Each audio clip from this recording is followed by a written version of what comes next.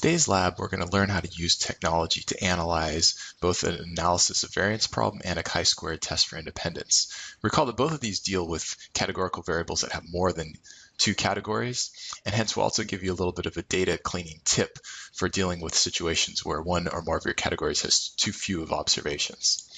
So to begin, we have up here the students 15 data set that we've used in previous lab videos. And we're going to start off by doing a chi-squared test for independence. And that is applicable in a situation where you have two categorical variables and you want to see if they're independent or dependent. So we're going to look at the two variables, primary, major, and whether or not a student is international.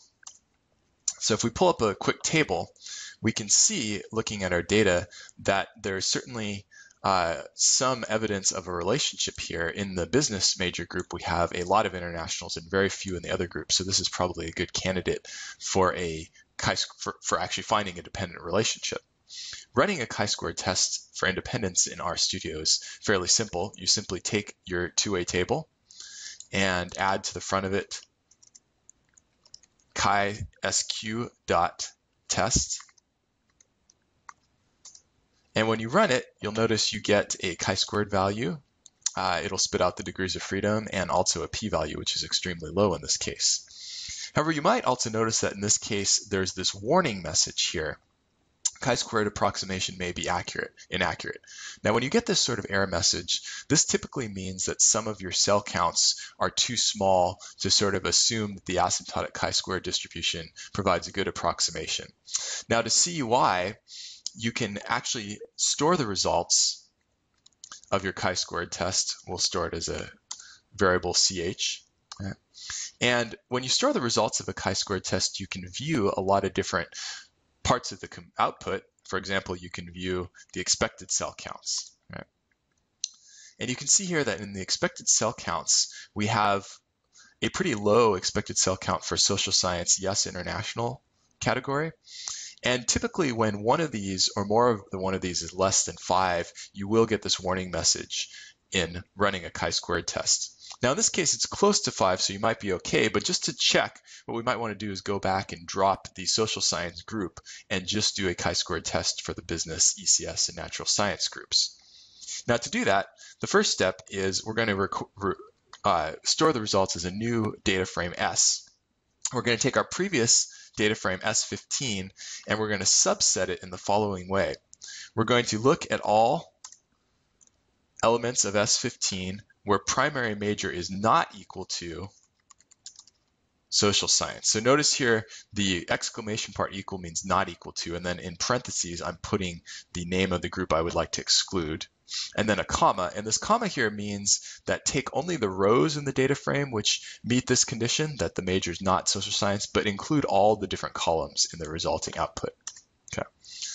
So now that I have my data frame S, I could go back and run a table, a chi-squared test for that one. Right, just deleting the S15 there. And you'll notice, now I've got a real problem. The reason for that is if we actually look at the table for this new data frame S here, right? So let's go back to where we originally created our table. Somewhere in there, right, there it is. And let's create a new table for the data frame S. And you'll notice that the issue is that even though we dropped all the social science students, it still includes this category in the table. So whenever you drop a value for a variable in RStudio, you have to go through one additional step, which is to run the drop level command on the variable which you dropped levels for. Right? So we're just going to do drop levels S $ primary major. And now if I rerun my table, notice now the social science group is completely gone.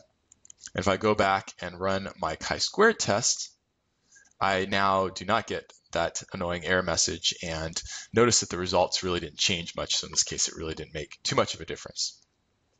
Now, one more trick in dealing with tables of information is that sometimes you might want to not just report the counts, but report like the row percentages or the column percentages. And in such situations, a useful idea can be to store the results of your table as something, say t, okay? And then take t and divide it by either the row sums of t, which we're going to do, or you could put COL instead of row here for call sums. And when you do this, notice that each entry is converted to a percentage of the row totals. So all the rows add up to 1. And here we can clearly see why there's this dependency here, right? 44% of business majors were international, but it was only about 10% for the other two groups in the sample. Now, another thing you can do with the chi-squared function is actually do a chi-square goodness of fit test. And recall, the right place to do that is when you have a single categorical variable and you'd like to compare it with some hypothesized distribution. So for example, let's suppose that we have our variable major and we have our three groups, business, ECS, and natural science. And we'd like to compare this with a hypothesized distribution that these three majors are equally likely to make up students in Math 37, right? In that case, we can rerun chi-squared test. The first argument will be the table with just the single variable primary major, and the second will be a vector p of hypothesized probabilities. And you can create that in different ways, but the easiest is just to use the C command. And if we want them to be equally likely, that means that we would want a third of each student to be in each category. So if we run that, notice in this case, there is extreme deviation from this equality, and that's obvious since, of course, there's many more business majors in the class than the other two groups.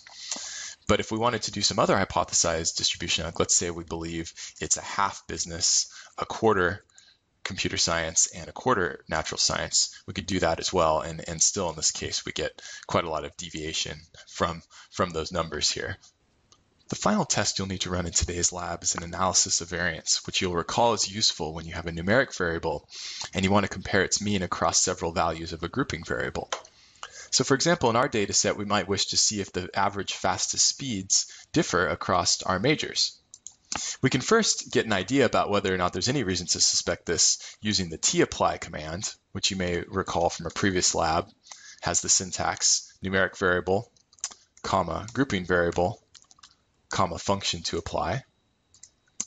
And this spits out the mean fastest speed for each of the three groups. And we can see that business has the highest and ECS the lowest.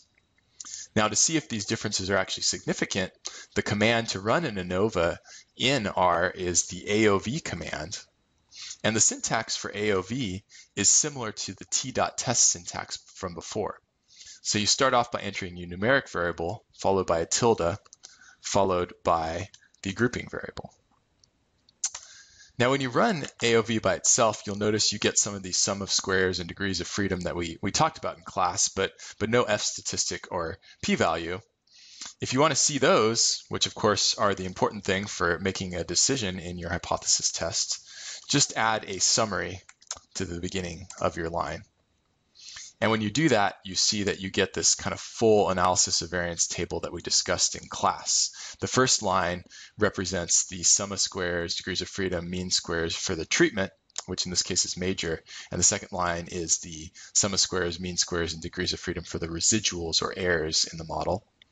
Finally, we have our F statistic and a p-value here, which is extremely high, showing that these differences in sample means, they're really not representative of significant differences in the populations.